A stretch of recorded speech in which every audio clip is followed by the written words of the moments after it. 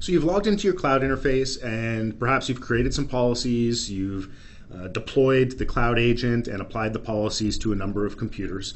And by now you know that everything that takes place within the DeepFreeze Cloud platform is policy-based. And basically what that means is any changes that are made to the workstations are done based on the service as it's been configured within the policy.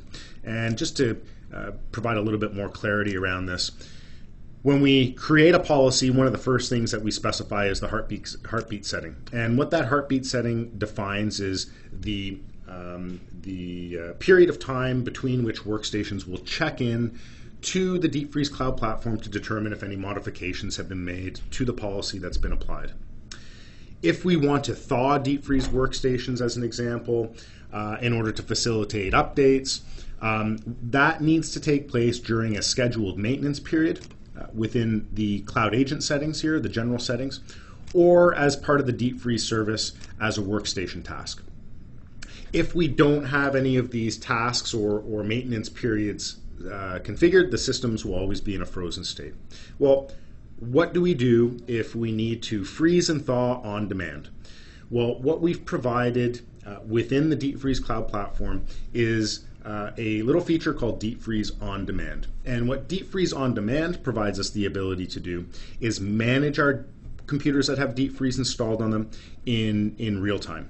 And what I mean by that is we can see here I've got two computers that are checking into the cloud, client 01 and client 02. If I wanted to thaw client 02, I simply check the box beside it and click the reboot thawed option. That will restart that computer into a thawed state. That's fantastic. So how do we enable DeepFreeze On Demand in our environment? Well, if we look in the submenu of DeepFreeze On Demand, we'll see an option called Cloud Relays. And if I click on that, you'll see I actually have a Cloud Relay installed in my network, which is why I was able to actually manage and view those workstations. In order to enable DeepFreeze On Demand in your environment, you'll need to download the on-demand DeepFreeze Cloud Relay software. This piece needs to be installed somewhere on your network that your DeepFreeze workstations can communicate with it. So it doesn't necessarily need to be on the same subnet, but we need to be able to route traffic from the computers to the relay and vice versa. So ports 7725 would need to be open, and we would need to be able to communicate with that relay.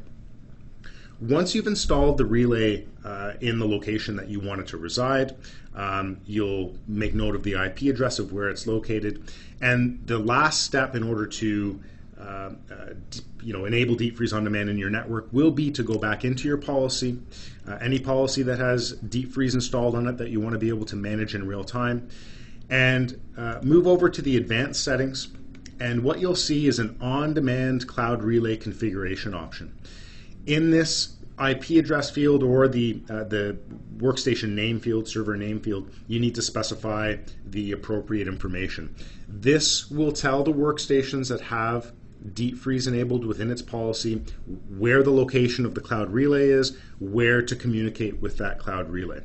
So it's basically a two-step process: download and install the cloud relay, make note of the location or the workstation server computer that cloud relay is installed on, and populate either the IP address or the name field within the DeepFreeze policy itself with the appropriate information.